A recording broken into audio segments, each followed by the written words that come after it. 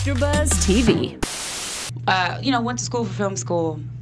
I was actually working the Produce By conference in like 2015, and that's like the beginning of the summer. And Ava DuVernay was moderating a talk with Tyler Perry. And I was like, I had a second off because I was managing the volunteers, and so I went to go to see the talk.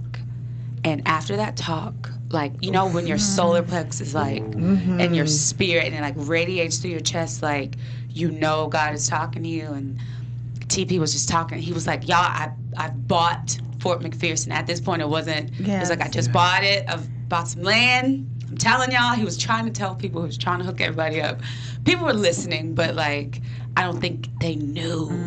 And that's, and when he talks about his story, people have always underestimated him, and that's why he's so rich right now. Because it's so, don't get mad when people underestimate you. And so I knew in that moment in 2015, I'd go to Atlanta, right? And so 6 months later, I moved back to Atlanta. I'm trying to get more production work, not working out. I'm like, okay, God, fine. I'll really pursue the acting thing, taking classes. And then I made a short film. It won Best Director at the Short Films Showcase of Women in Film and Television of Atlanta last July. Not this past July, but 2018. And then I moved back out to LA. Went through the gauntlet, y'all. I mean, essentially homeless, but the most blessed homeless person in the world, because there was always a couch or an air mattress, or only slept in my car one night, you know, just once.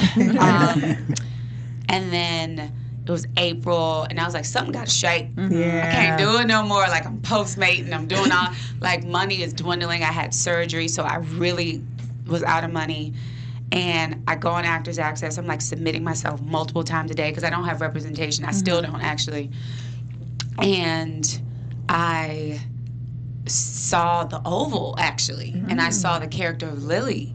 And I was like, I could be that. And, like, that's fashion, you know. And I didn't hear anything for a month. And they were like, actually, we want you to submit for Danny. Sent in a tape, did 2 callbacks. And then that was like Memorial Day weekend. And then I heard in like middle to late June. And then we were filming in July.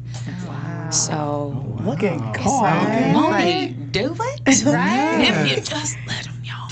Hey AfterBuzzers, if you like this clip, be sure to check out the link in the description below to view the whole episode. Also, we'd appreciate it if you'd like this video and comment your thoughts. Remember, no matter what TV show you're a fan of, we have an after show for you. All you need to do is search AfterBuzz TV followed by the name of your favorite TV show. Buzz you later.